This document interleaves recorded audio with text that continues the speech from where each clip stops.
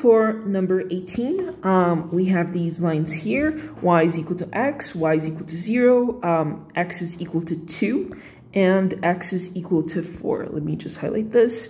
So we can see that the area formed between them is this section here, this trapezoidal section. And what we want to do is we want to revolve this line, this area rather, about the line x is equal to 1. So about this line here, x is equal to 1. We want to revolve it right like so. Okay, so when we revolve this, what is actually going to happen is we are going to have these discs, right, that go like so. On the outer part, they touch the blue curve, and then on the inner part, they touch the closest curve, which at some point is going to be this orange line, and then after up here, it changes, right? But the blue curve, it never changes. So we're summing up all these rings across the y-axis. We're stacking them one on top of the other in the way that if we stack coins, it gives us a volume, right? That's how we create a volume of revolution. So what we have to do here is, actually, we are going to break this down into two integrals. Because the first integral is the outer radius touches the blue line and the inner radius touches the orange. And then the second integral begins here, where the outer radius is still the blue, but the inner radius now is the pink. So for the integral number 1, we are going to integrate it across the y-axis, right? So, and we're going to integrate here, beginning at y equals 0, that's our first boundary. And we are going to end it at this point here. So where x is equal to, where this line intersects x is equal to 2, right? So at this point we have the x is equal to 2, and therefore y is equal to 2 as well. So we're going to go from 0 to 2, right? And what we have to do here is we have to think about our disk. So when we have our disk, the way that we calculate it is it's like we're going to have this disk here with the bigger radius, right? And then from it, we're going to remove the disk with the circle with the smallest radius. So that way we're left with just this ring shape thing. So this shape is taken by getting R1, the outer ring, and then subtracting from it R2, right?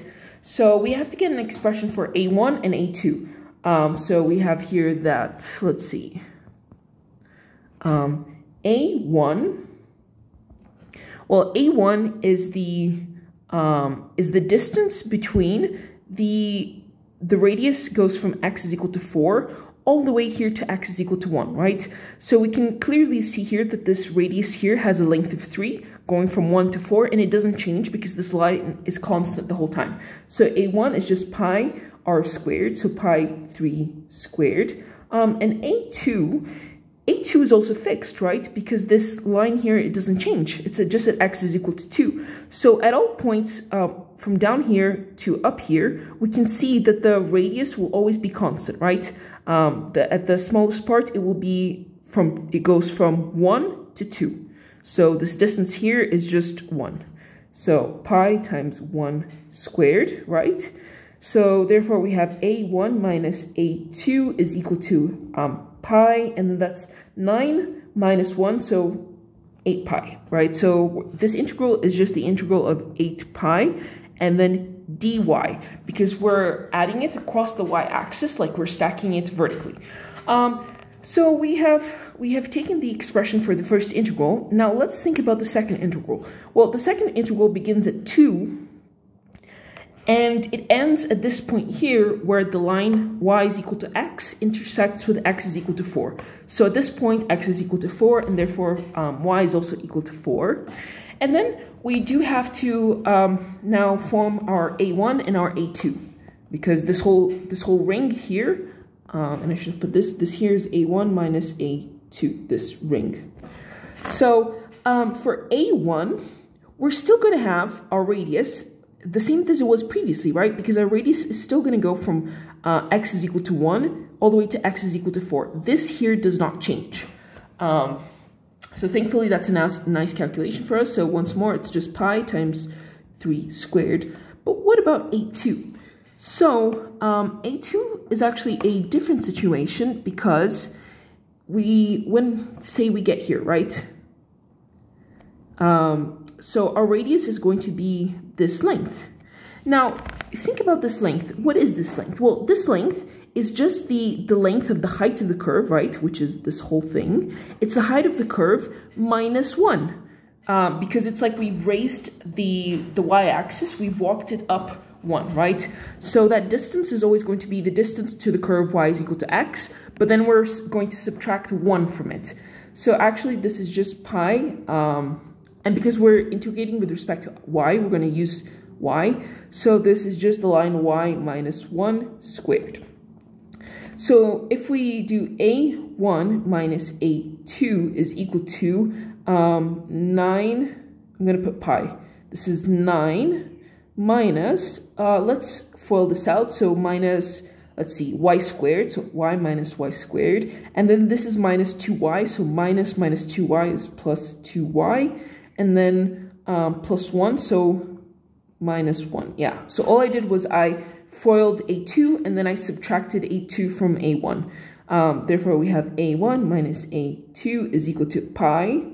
And then this is minus y squared plus 2y. And then 9 minus 1 plus 8. So now we have our expression, minus y squared plus 2y plus 8 dy. And then we are ready to integrate. So the first integral, 8 pi is a constant, right? So we're just integrating dy. Therefore, this is 8 pi y from 0 to 2. And then plus, let's see, this is minus y cubed over 3 plus y squared, because that's y squared over 2 times 2. And then plus 8y from 2 to 4. So let's evaluate these boundaries. Now this one's just going to be 8 pi, right? 8 pi times 2, so 16 pi. When we plug in the lower boundary, it's going to disappear, so that's just 16 pi. And then plus, let's see, minus 64 over 3, because that's 4 cubed, and then plus 16. Oops, and there's actually going to be a pi here. Plus 16, and then plus 8 times 4, which is 32. And then minus, so plus 2 cubed over 3, so plus 8 thirds. And then minus 4, and then minus 8 times 2, that is minus 16. Yeah, and all this times pi.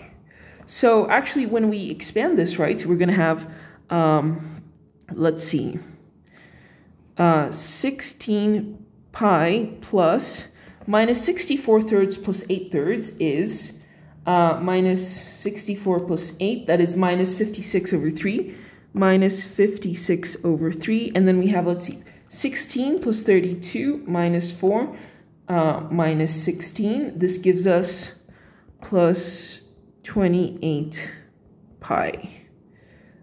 28 times pi. So when we simplify this out, we expand the pi and we add these.